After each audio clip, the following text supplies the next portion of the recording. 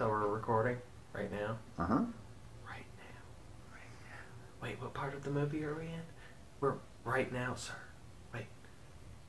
Right now? So hey everybody, guess what? New Pokemon's about to come out.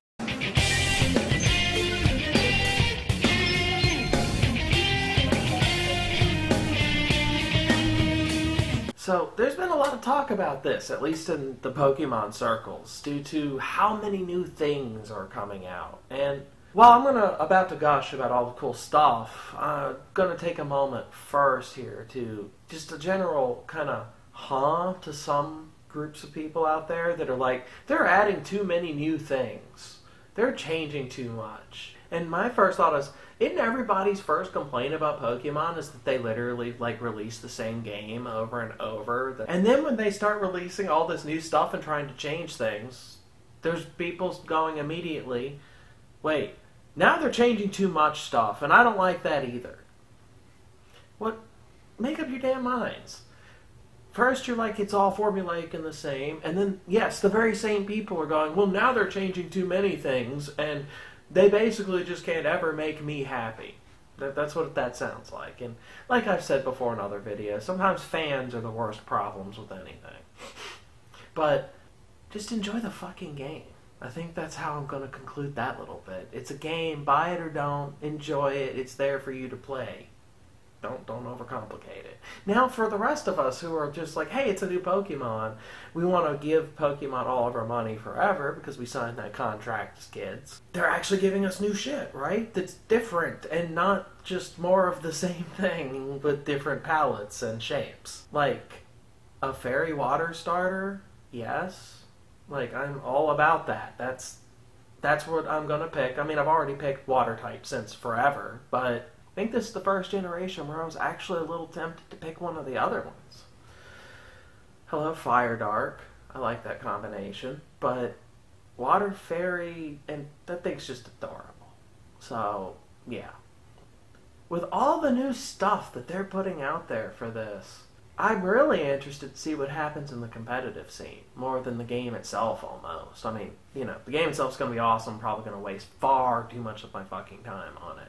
But the competitive scene is sort of where I get the most enjoyment out of it, and with so many different elements. I know just the Mega Evolution sort of completely overhauled the entire metagame in the competitive scene, especially on Showdown. And that was good. That was fun. It made it interesting. For the first time in a long time, people had to seriously reevaluate where the whole structure of the metagame was. Hey, formerly unremarkable Pokemon could now, with one item put on it, become a high-level player potentially. Now the metagame has to be experimented with. People are now rewarded for playing with things that were previously considered unusable.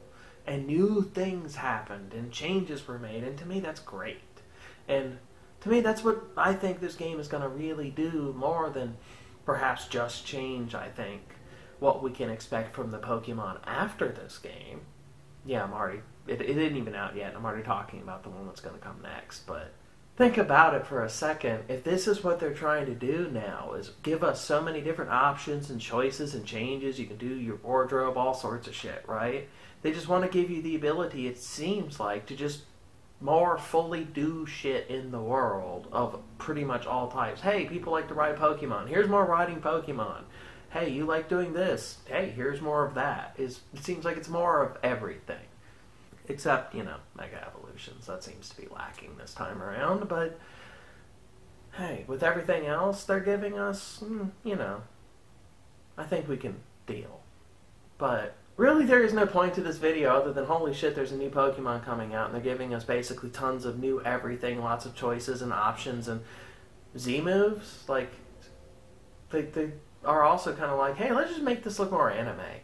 And by the way, have you noticed that the 3DS can actually look pretty sweet graphically? Just wanted to remind you of that with this game. You seen any of the footage? That shit looks good. The moves look nice. I remember from Gen 1, Hyper Beam, a swirl of dots, and then a line hits the enemy with a big flash. Versus now. Wow, right? hell of a change. So, really, just go out there and buy the fucking game. You know you want it.